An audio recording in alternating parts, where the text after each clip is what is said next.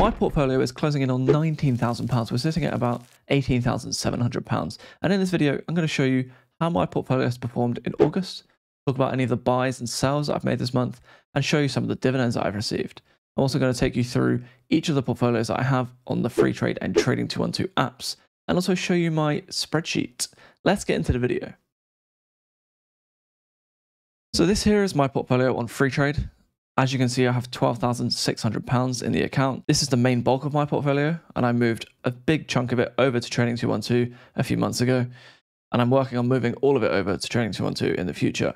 If we have a look over the last month, my portfolio has gone up over £200, and that's just market gains. That has nothing to do with money coming in or money going out. That's just the performance of the portfolio.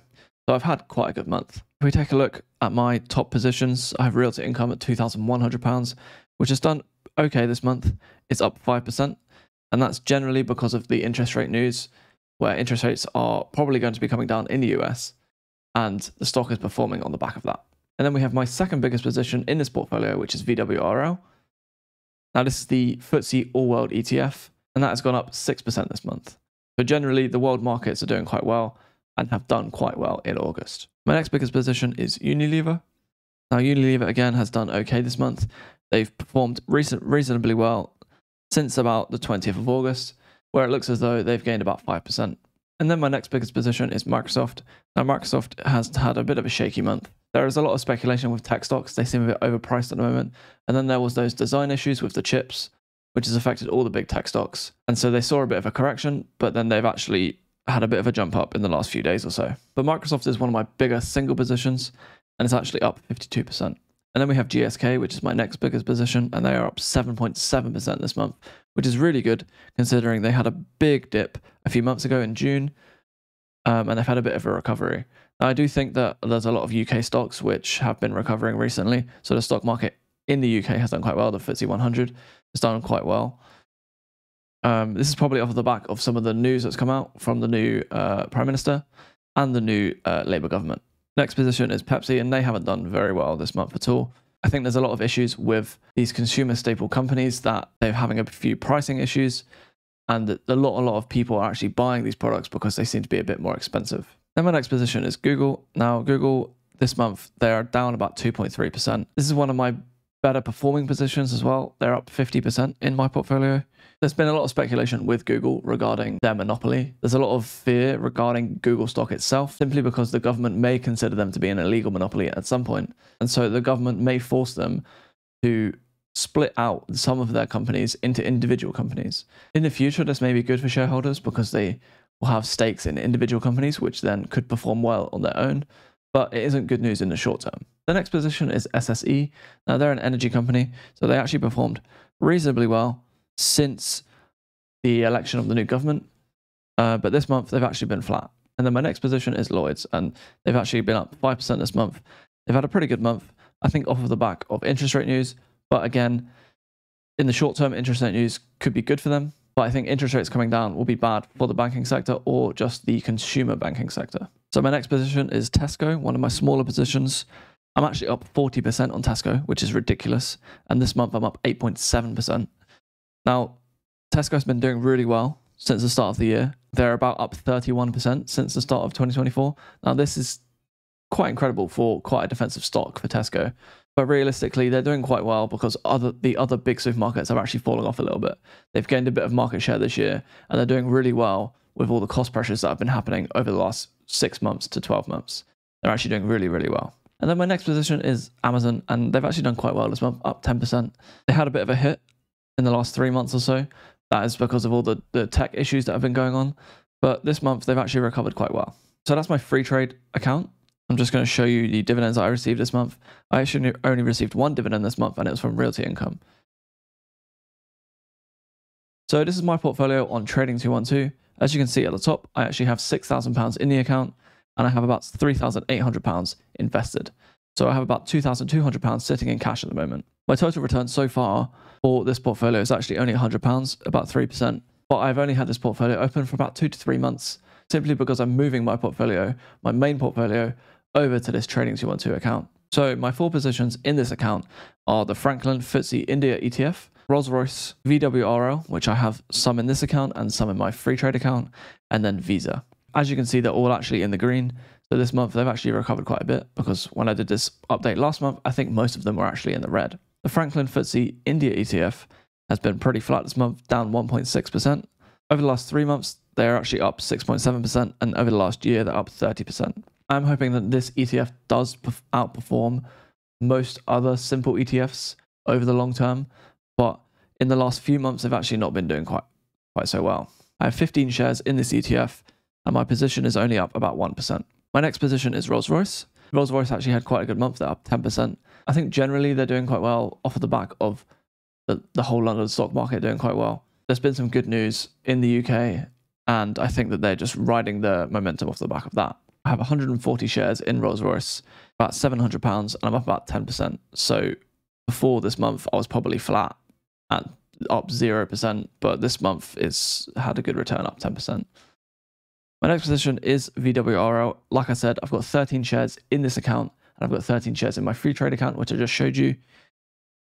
So this month, they're down 0.5%, but overall, I'm up 1.5%. I think when I combine both of them together, I have 26 shares, and I think I'm up about 10 to 15%. And then my next position is Visa. I think Visa, I'm just trying to continuously add more into the portfolio because I do believe in the company. This month, they're up 4%. In the last 3 months, they're up 1.4%. In the last year, they're up 13.85%. They've had quite a bad 6 months or so, but I think when interest rates begin to come down, people will spend more. And so I think that Visa will do quite well off the back of that. I have about 6 shares, just under 6 shares, worth £1,262. And I'm up about 2%, which is apparently 4.4% of gain and a loss of 2.36% for Forex. So that's my portfolio on Trading 212. Now let me show you my portfolio all combined together on a spreadsheet. So this is my portfolio all put together on one single spreadsheet. As you can see, my portfolio value in total is £18,700, which is my portfolio value of £16,400 plus the cash sitting in the account. So I've got a total return of 17.6%, which is made up of £444 in dividends received and £2,085 in gains in the account. So that's a total return of £2,529. Yes, and that's easily seen here. You can see I've invested £14,300. I have a gain of £2,085. That gives me my market value of £16,428. The cash sitting in the account of about £2,200. And my final portfolio value of £18,700. That cash will get put into the portfolio. I just like to surgically put it into the portfolio. I like to wait for a good day or a good week to invest that money in. It's just at the moment, it's just been sat there a little bit longer. I think it's sat at around 13% of the portfolio. As you can see, most of my portfolio is in the US. 35% is in the UK, 45% is in the US, and I have about 20% in ETFs.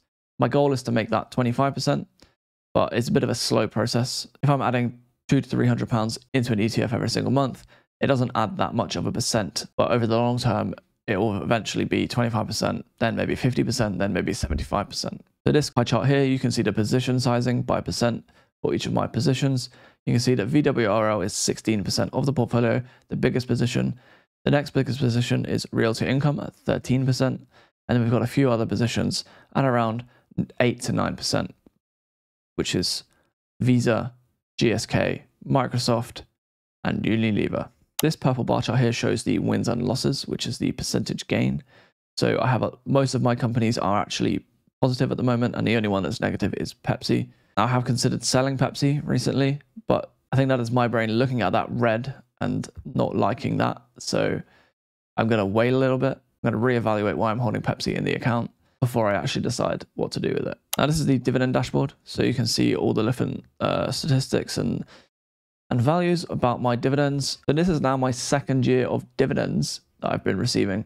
So I've been investing for about 3 years, but this is my 2nd year of receiving dividends. I received my first dividend in September 2022. Now we're in August 2024, so that makes up 2 years. So my first year of dividends, I received £128.77. In my 2nd year of dividends, I received £315.34. This is the bar chart for dividends by month. And you can see here that I only received £7.87 and I've had a steep drop off in the last 2 months. That's not because I'm moving money around, it's just because of the monthly dividends that I've been receiving. So I would expect next month I have a bit of a spike up. It wouldn't be as much as the dividends I received in June, but it'll be a bit more than what I received this month. So these values here, I have total dividends for 2022, 2023, and 2024. So 2022 dividends was £15. 2023 dividends for the full year was £216. And so far in 2024, I've received £212. So I would expect next month that my dividends go over my total dividends for 2023, and we would still have about 3 months to go in 2024. The change that's happened in 2024 in terms of dividends is that I've switched away from purely dividend investing to actually having a more diversified portfolio. So I have dividend paying companies and I also have growth companies and ETFs. So that is why my dividends haven't really skyrocketed this year, simply because my portfolio is very, very split. So this tab here is the transactions month on month. It enables me to see the buys and sells that I've made in the month on a very nice looking spreadsheet. So in August, I added £436 into the account, or invested that cash that I have in the account into stocks. And you can see here the 2 positions that I invested in. One was the VWRL. So I added £299. So I think that's about 3 shares. And then the other one was Visa. So I actually added £136 into my Visa position. This tab here is the dividend calendar. So it enables me to see which stocks paid me on which month. It enables me to look at the next month and decide who is actually going to be paying me if I know that they're paying a quarterly dividend. So in June, which was 2 months ago, I would expect those companies to repeat in September. Let's just take a look at those companies. So I received a dividend from Microsoft. I would expect that to pay me in September. I also received dividend from Realty Income. They're monthly, so I received one of those in September.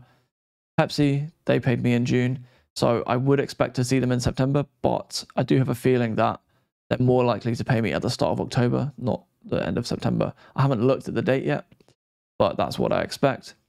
Tesco, they pay a bi-yearly dividend, so I don't expect them to pay me until November. And then we have Unilever. Again, they're a quarterly dividend payer, so I would expect to see them in September as well. Then we have VWRL, which is the ETF, and they are quarterly, so I would expect them in September. Nvidia, I don't hold that stock anymore, and Google, I'm not sure if Google do pay quarterly or if it's just like a one-off dividend that I got in June. So we'll see what happens there. So I do expect to receive dividends from Microsoft, Realty Income, Unilever, and VWRL. And I would expect it to be somewhere in the range of about £32. So the thing that I've found interesting about investing with such a small portfolio is that most of the gains that you see from your account is actually just putting money into the account. If I'm adding £600 a month into my account and my portfolio is sitting at about £18,000, that's about 3% of the portfolio. So every single month, if I'm adding 3%, or if I'm adding 5%, or some months ago, I was adding 10% to the portfolio. I was adding that much money into the account, where most of the gains in portfolio value actually come from additions. So there will come a point where my additions will be negligible. They'll be 0.001% of the portfolio. But at the moment, most of the gains do come from additions. Yes, I do see the odd 1, 2, 3, maybe even 5 to 10% gain every single month, but that doesn't usually happen. I might see 0.5%, I might see 1% gain every single month, and you don't see that really as making a massive impact on the portfolio. So I think it puts into perspective that it is a long-term thing. You just adding money into the portfolio gives you that gain. And in reality, over the last 3 years, I've made a total return of 17.6%. That's not great.